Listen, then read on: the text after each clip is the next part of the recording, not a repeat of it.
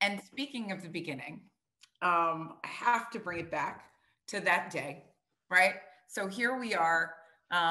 It is the first game for the first female ref and the first game for the first female coach. And it is Arizona Cardinals versus Kansas City Chiefs. Yep. Tell me how you were feeling that day, and what it was like when they told me or told you that you had to meet me.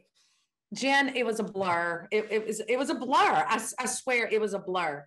So the biggest thing was my locker room. And as you know, as a player, when things off the field aren't just so how it bleeds to on the field. And that was the whole thing. But it was, again, just being the first and being new. They had me a locker room over here on this side. I would have to walk to the guys' locker room, make sure everybody's decent. And that's I still do it to this day. Now I'll say, hey guys, are you decent? And then I go, all right, no, are y'all dressed? Because you're not decent. I mean, I give them fits. I'm just kidding.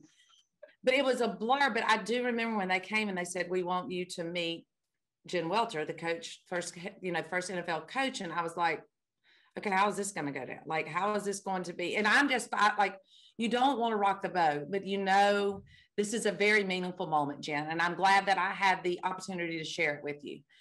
And we come together like it's choreographed. And that's a big word. So we come together and it was like kind of awkward. Like we're meeting each other for the first time. I didn't know you, you didn't know me. And I will tell you this, that's divine intervention.